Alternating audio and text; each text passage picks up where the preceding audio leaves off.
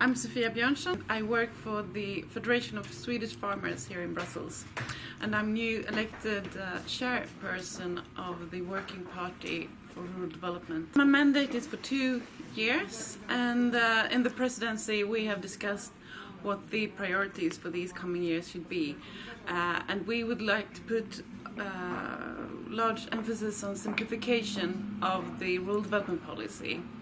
So simplification will be one of our priorities. Other priorities in the Working Party will be, of course, the implementation of the policies. Almost all rural development programs have been approved by the Commission now, so it's really time to start to implement them.